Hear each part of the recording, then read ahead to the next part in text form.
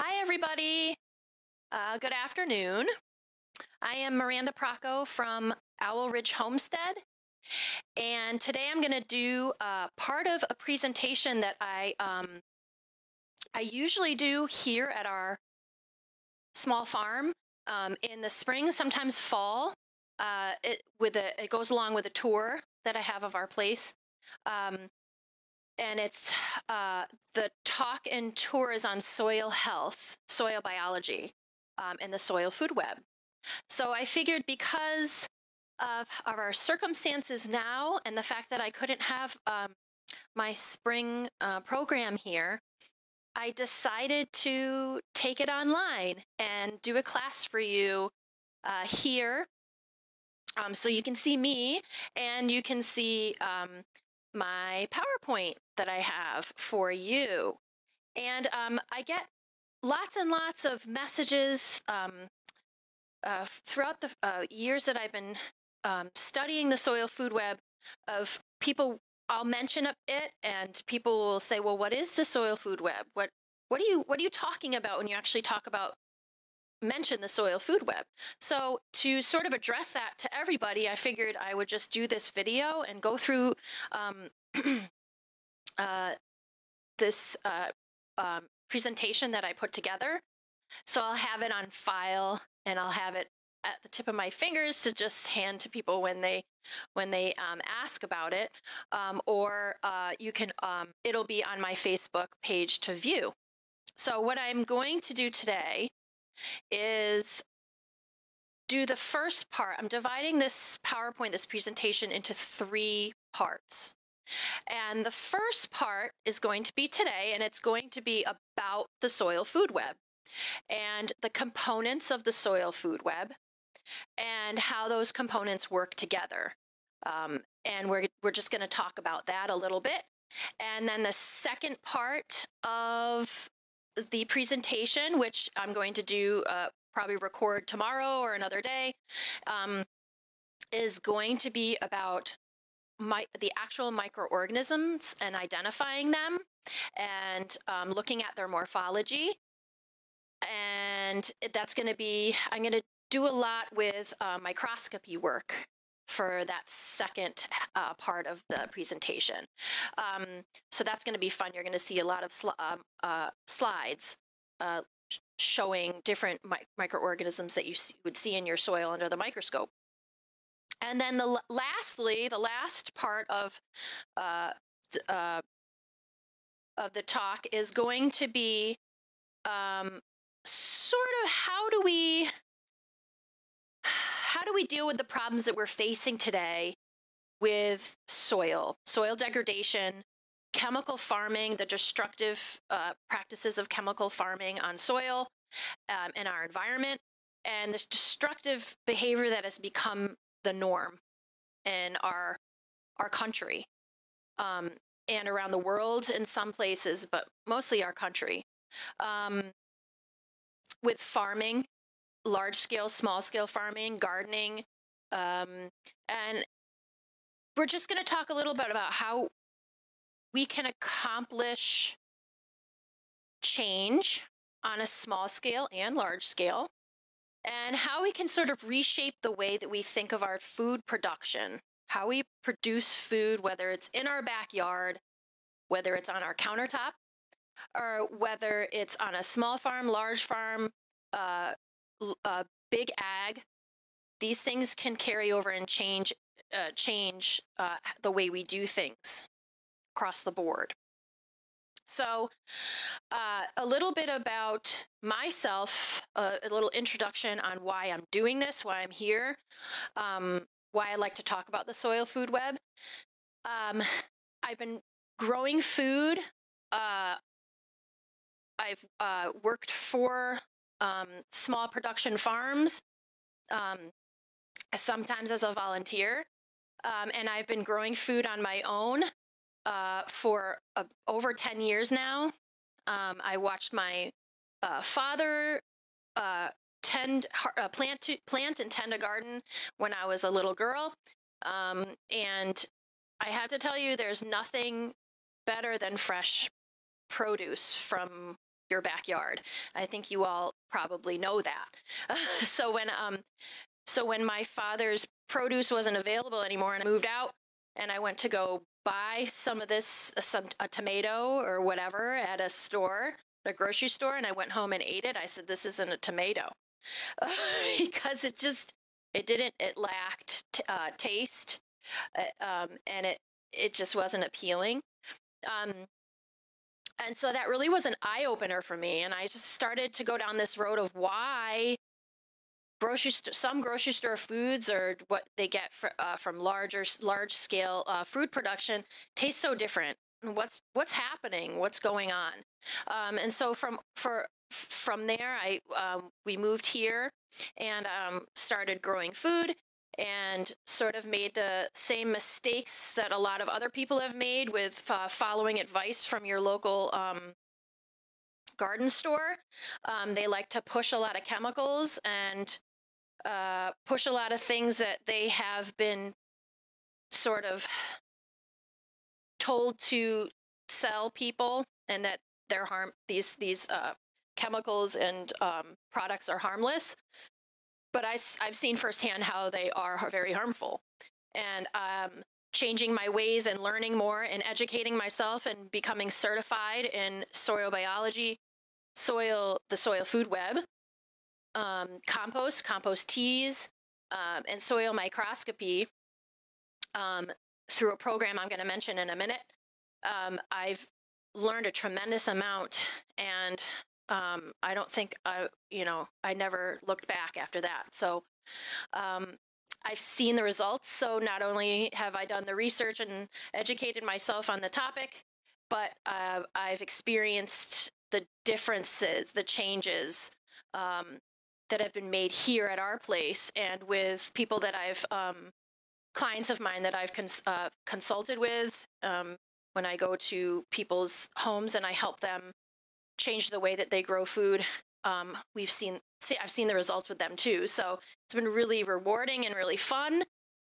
And I sort of hope we're on a path of healing for our entire planet.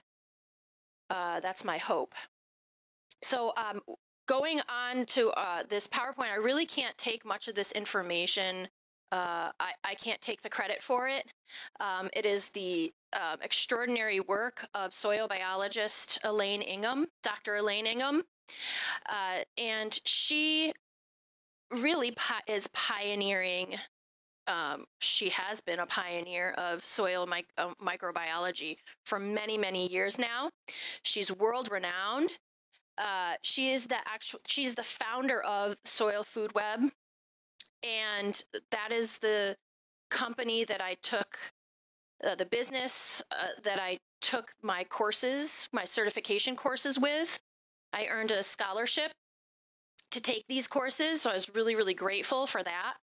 And it took me a couple seasons to finish the entire program, but I took classes in soil biology, soil life in the soil, the nutrient cycle, compost teas, how to brew compost teas, how to make correct compost, and soil microscopy, which was one of my favorites, which is looking under the microscope at the microorganisms that are in your soil or not in your soil.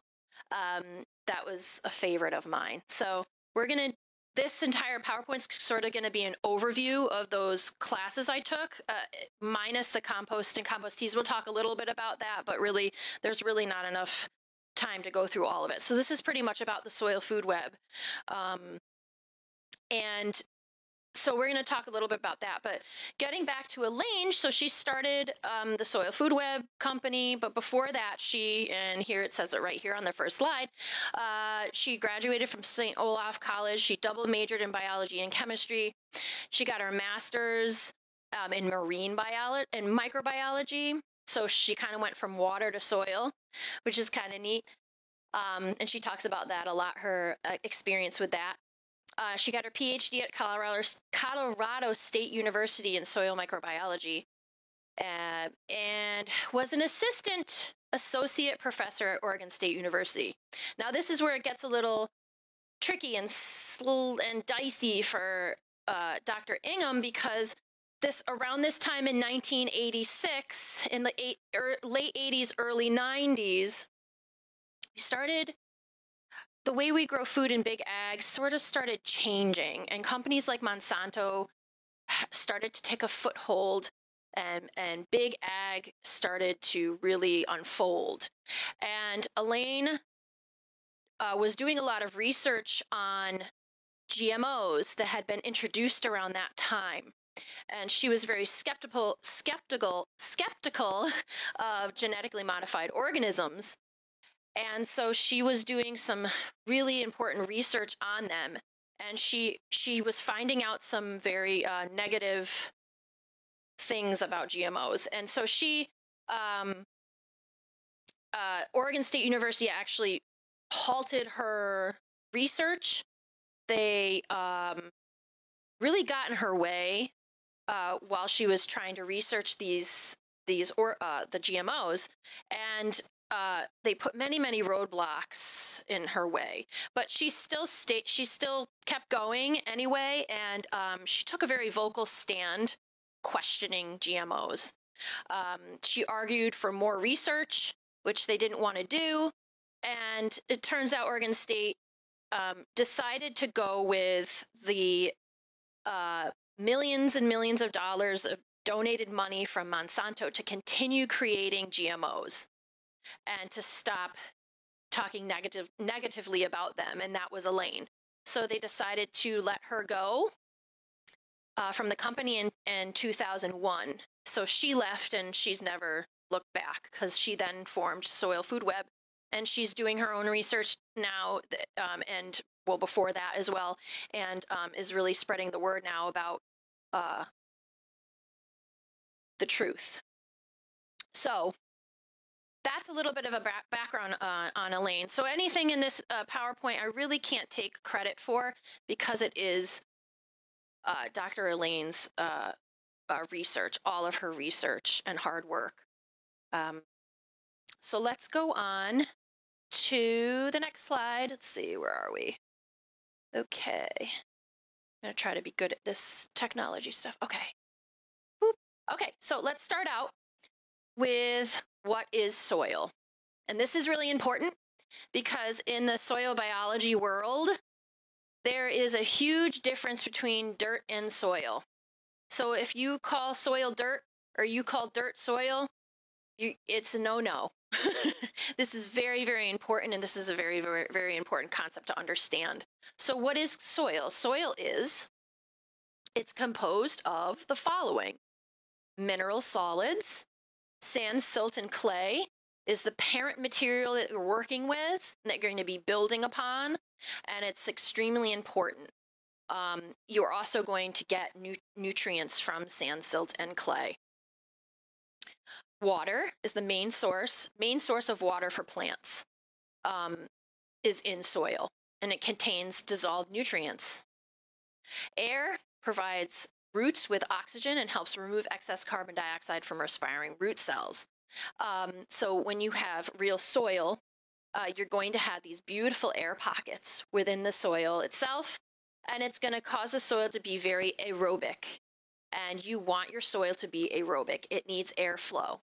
It absolutely does. When I talk about not letting your soil or your compost become anaerobic, that means without oxygen. And that's something that you don't want at all. We're going to get into that a little bit more. Soil's also composed of organic matter, lots of different types of organic matter. We have, first it's composed of living organisms. So those are our microorganisms we're going to talk about a little bit later. Fresh residues, dead, and decomposed residues, very dead. So that's just decomposing plants and animals. So you have your life, things that are alive and things that are dead. You can really just divide it that way, but that's a good way of saying it. Here we are. So the soil food web is really an actual biome. It's considered a biome, the soil biome, and it's hard at work.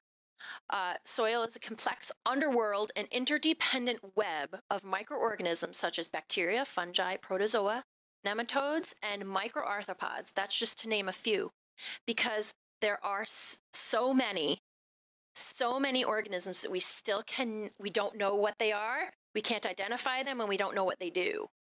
So what we're talking about when we actually show you things that we know, like types of bacteria, fungi, protozoa, nematodes, those are things that we know, but you have to understand there's so many things that we still don't know. Nobody does, which is very important to understand.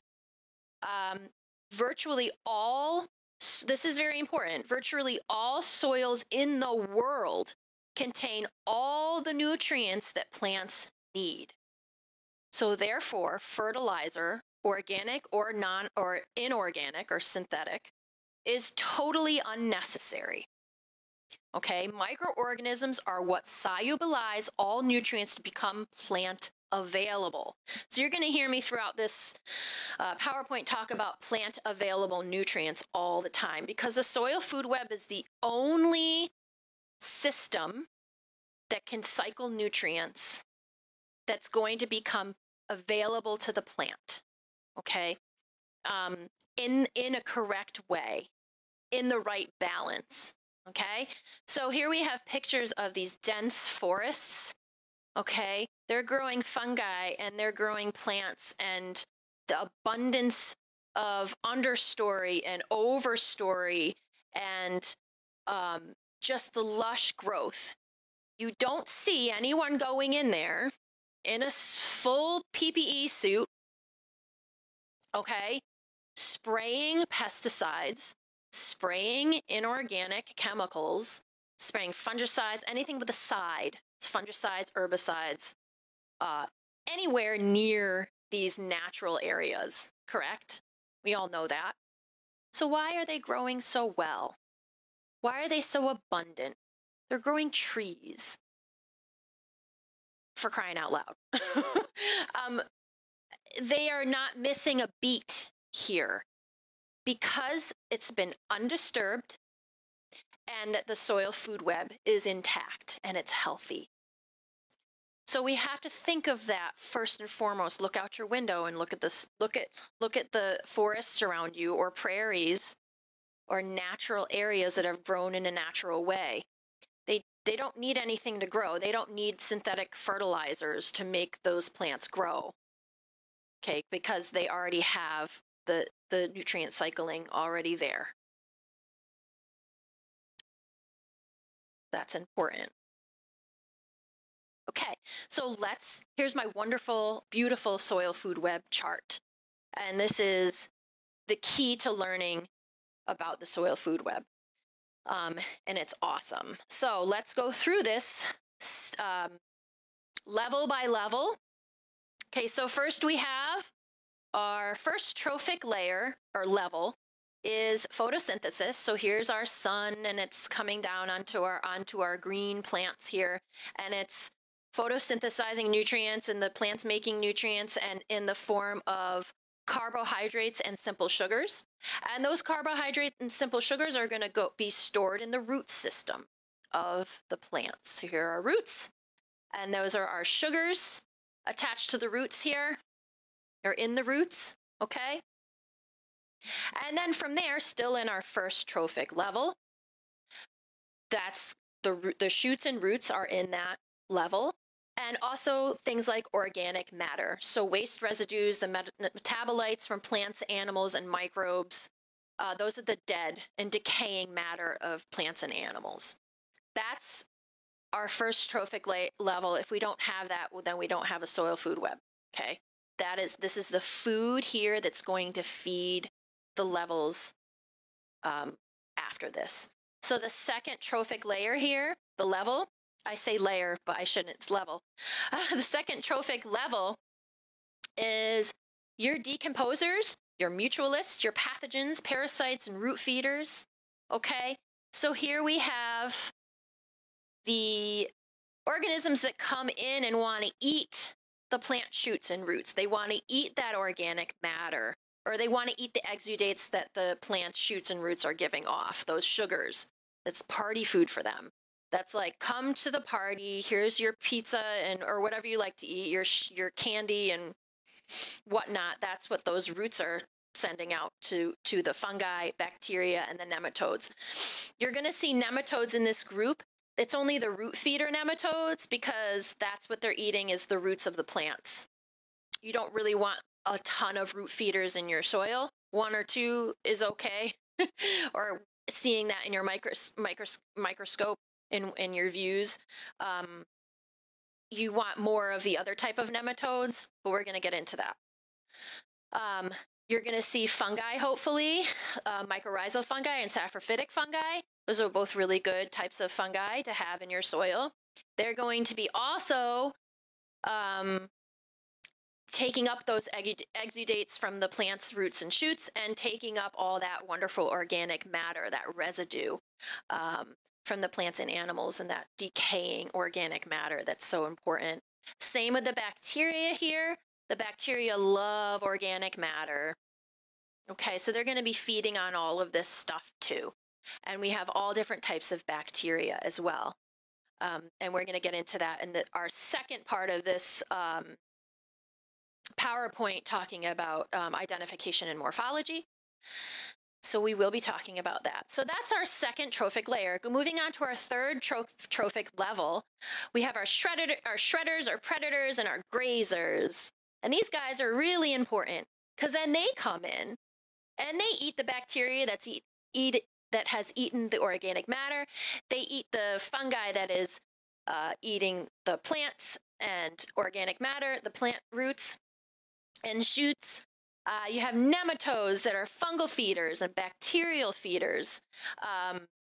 And also the arthropods, those are our shredders. They shred up, they shred up whatever they're eating and create more structure for the soil. So those are our arthropods, or our shredders, and they love to eat fungi that have eaten the plant's roots and shoots. So it's kind of like one of those songs that go on and on. And you have to say the same thing over and over. That's what this is. It's the soil food web. It's just like any other web you're going to see in nature or cycle. So nematodes, arthropods, protozoa. So we have, for the nematodes, we have the fungal and bacterial feeders. Those are the ones that you want to see. And they're going to have a different morphology than the predatory nematodes and the root feeder nematodes, because you need to tell them apart, because you want the fungal and bacterial feeders in your soil. Protozoa, we have amoeba, flagellates, and ciliates. And you're going to need to know the difference between those organisms as well. You're going to need to understand what they look like, understand what they do, and understand that there's some that you don't really want to see too much of in your soil. Okay, we're going to go into that a little bit later too. Then your fourth trophic level, your higher level predators. So now who's going to eat the protozoa, nematodes, arthropods? Well, these predatory nematodes are going to be eating other nematodes and protozoa, and the arthropods are going to be eating other arthropods. And then from there on, the fifth and highest trophic level are larger animals and birds. Okay? So that's the soil food web, but what does it do? Okay, so what does this, why is this happening? Why is this so important? Well, what happens here is quite amazing. Once you hit the second and third trophic layer, the protozoa, nematodes, and arthropods are eating the fungi and bacteria. Now, why can't the fungi and bacteria feed plants? Why can't they create nutrients for the plants? There are nutrients right there. Why can't they, if they're being eaten by protozoa and nematodes as nutrients, why can't the fungi and bacteria cycle back and sort of feed the plants and roots and shoots as why can't the plant take up those nutrients? Because they're not plant available. They're in a totally different makeup that the plant is unable to absorb and take up. It's not available to them yet until the protozoa, nematodes, and arthropods actually eat the fungi and bacteria. And whatever these guys, the nematodes, protozoa, excrete is going to be what is going to become plant available nutrients to the plant. So you need all of this entire soil food web to have plant available nutrients be in the soil. If any of these layers or levels are missing, you won't have that nutrients available. So this is very, very important. A cup of soil contains 200 billion bacteria, 100,000 meters of fungi, fungal hypha, protozoa, 20 million protozoa, 100,000 nematodes, 50,000 arthropods, and, well, earthworms are a little less than that because they're macro. I mean, there's more than them. You can see them with your naked eye, so they're not going to be as much as the microscopic organisms here. So that's pretty amazing, and that's in 1 cup of soil. So you can imagine there's more microorganisms on our planet than there are humans or other types of animals. Okay, that's really important to know. See. Structure in your soil holding nutrients. So what other things that bacteria does in our soil food web is they make a glue that holds small particles together like little bricks, and these are called aggregates. And the aggregates in the soil are going to help form those air pockets because they're going to all stick together, okay? Instead of being like a wall of just sand, silt, and clay, they're actually sticking these particles together and forming these aggregates with their glue. Now the fungi is going to act like mortar to the bacterial bricks that stick together, those aggregates, and they're going to act like a netting, and they're going to hold in all those aggregates. And that's going to be like the building walls, floors, and ceilings and doors, taking in nutrients, holding it, letting some go when needed. So it's contained and it takes care of itself. Fungi condense the simple compounds in soil into ever more complex forms, and thus are most responsible for making humus. Fungi is very, very important in your soil. Next. Okay. So a healthy food web, if you have all the components of that soil food web in your soil, it's going to suppress diseases, meaning those good microorganisms in your soil are going to take over the bad microorganisms in the soil when you have good structure and you have those organisms there, and they're going to be competition for the bad guys. They're going to inhibit the bad guys. And they're going to sometimes consume the bad guys. So no more pesticides need to be used if your soil food web is intact. Because of the way those aggregates are sticking together, and because the fungi is holding them together like a net, and because you have that structure in your soil, because you have the soil food web, the soil is going to be able to retain the nutrients in the soil. It's going to prevent runoff and the leaching of nutrients. So when you have water running through soil that doesn't have any structure to it and is not a nice sponge, doesn't have those aggregates and the fungi and the bacteria and the glues, it's going to take any nutrients that's actually in the dirt or soil, and it's going to take it with it. So the water is going to come through, grab those nutrients, and go. And so you have a lot of leaching of really important nutrients. So there goes any nutrients you have in your soil. The soil food web is going to help nutrients become available at rates that plants require. And it's going to eliminate any use of fertilizer. You don't need it. Okay? It's also going to lead to flavor and better nutrition in animals and humans, because that nutrients is there in the soil. It's going to be taken up by the plant. And fertilizers that are made in a laboratory cannot mimic or even come close to the plant available nutrients, the nutrients that the soil food web actually makes.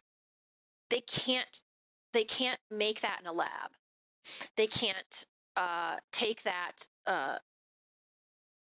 actual makeup and recreate it in a lab. It just can't happen. So you get very mediocre.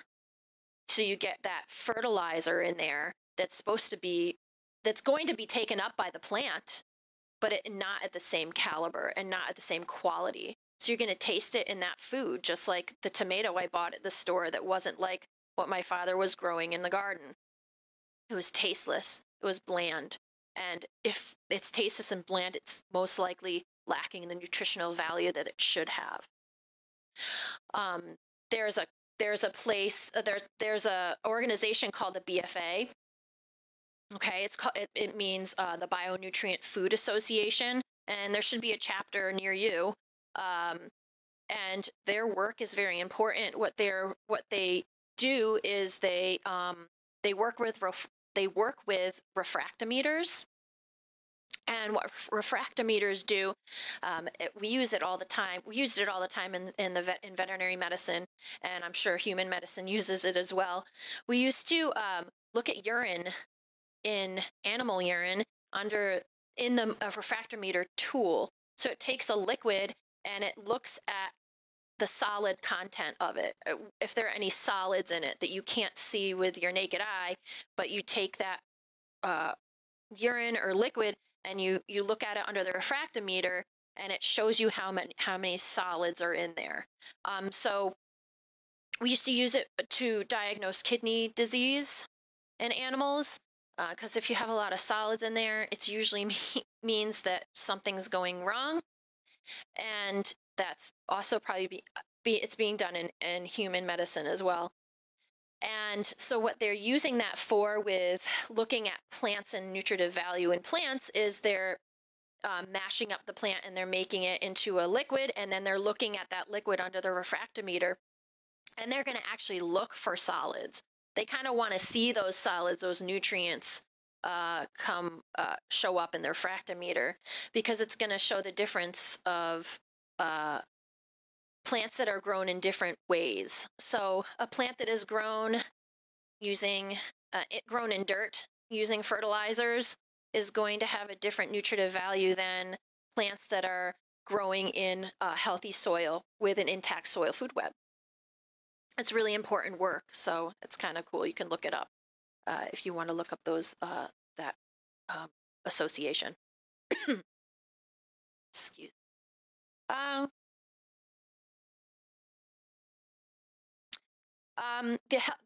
healthy soil food web also decomposes toxins. So if you have anything sort of leaching into or getting into your fields or your garden plot, that could be a toxin. A healthy soil food web will help decompose toxins. It's going to build soil structure, as we said, with those aggregates and organic matter, and the whole soil food web together is going to form amazing soil structure, which is going to reduce water use, increase water holding capacity, and increase root depth. If you have a lot of air circulating in your soil, if you have a lot of organic matter that's nice and soft and fluffy and loamy, and you have that soil structure, the plants that you are planting in that material the roots are going to be able to really take off and grow very, very deep and mine for the nutrients they need. And also when the roots go down really far, they're also going to attract the microorganisms to go just as far down into the soil. So then if your roots are going nice and deep in the soil, and your microorganisms and the soil food web is moving down those layers in the soil, then you're going to get soil structure that goes very, very deep. I rarely have to water my garden, and even in drought situations, because the water holding capacity of good soil structure is amazing. I also don't have to worry about flooding, because it will help drain water out that's not needed as well. So it works both ways. Oops, where are we going? Okay.